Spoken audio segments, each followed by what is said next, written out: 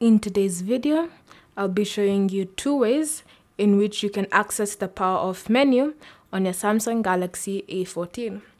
So first, you can swipe down to access the notification panel, and then swipe down again to access quick settings.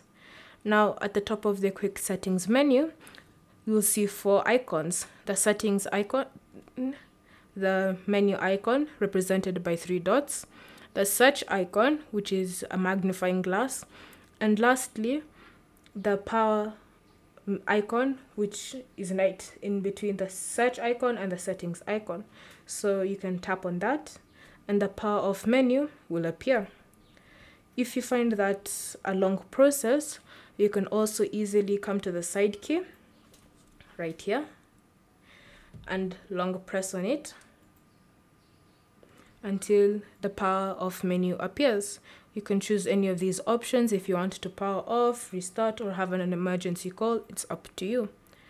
Thank you for watching. If you have any questions or comments, leave them down below and we'll get back to you.